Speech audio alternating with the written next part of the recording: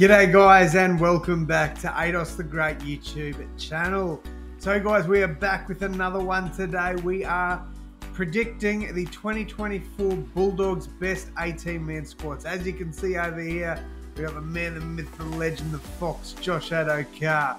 So let's pretty well jump straight in. Now you can probably see that there's definitely players missing from this list. Some players like Bulldogs fans, you guys can let me know if you think I've missed the mark on any of these. But yeah, look, I think this is pretty close to what the Bulldogs squad will look like in 2024.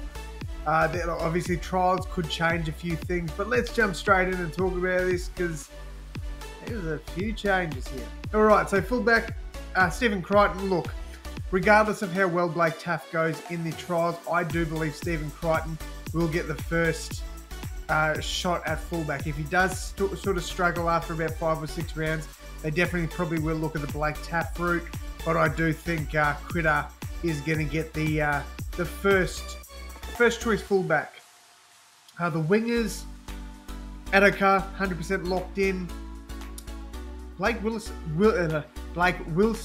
I had the Broncos player in my mind then. So Blake Wilson, I think, will be the other winger because I think Kiraz will move into the centres with Bronson Xerri. Shout out to Bronson Xerri as well, man. I can't wait to see him back in the NRL. The halves, again, relatively speak for themselves. Matt Burton, Toby Sexton in the halves. I have heard some people say maybe play Blake Taaffe at 5'8" and move Birdo into the centres, then Kiraz onto the wing. I disagree. I think Burton and Sexton are the only two options there. Obviously, there's other options, but I think they're the best options. All right, for the front row, we've got Max King, and I've gone with Ryan Sutton. I've seen a few people putting in Liam Knight there. I've seen a few people put Josh Curran there, but I disagree. I think Ryan Sutton and Max King will be the best options there, with Reid Marnie at dummy half. The second rowers, again, realistically speak for themselves. Viliami Kickout and Jacob Preston. And then the lock, I've seen people put Josh Curran. I've seen people put Ryan Sutton. I've seen people put Liam Knight, which I think is crazy. And then I've also seen people put Oluwapu there as well. Look, I think Oluwapu will be somewhere in the team. I've actually got him as my 14th man. I think Josh Curran will be the lock this year. I think it'd be crazy not to have him in the starting 13. Then obviously my bench, Carl Oluwapu, Patolo, Liam Knight, and Salmon, I think will round out the bench with Blake Taaffe being the 18th man. I think Oluwapu has to be in the side somewhere. Patolo, he was great towards the end of last year, I believe. I haven't really looked into him too much.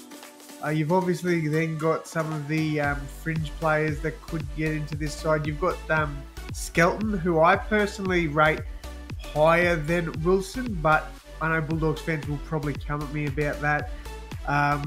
Outside of that, look, I don't really think there's going to be too many more changes to what I've listed here. Critter could move into the centres if things don't work out as stated before, but I do think he will be the fullback for 2024. I genuinely believe Blake Taaffe has gone from one reserve grade club to another. Could be wrong, and I hope I am because I really do love Blake Taaffe, but I can't see him cracking into this squad. I can't. I've seen people naming him on the wing. I don't see it. I don't see it. He's either a fullback. He can play in the halves. 100% he can play in the halves.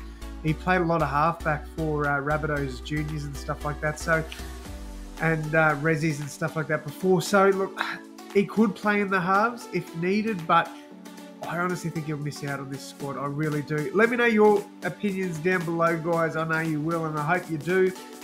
Also, if you could hit that like button and subscribe, really helps the growth of the channel. We're back every single day this week with another team's best 18. So we've got 17 days of this. Cannot wait to provide every single one to you guys. So yeah, thank you all so much for tuning in. And as always, my friends, I will see you in the next one. Thanks, guys.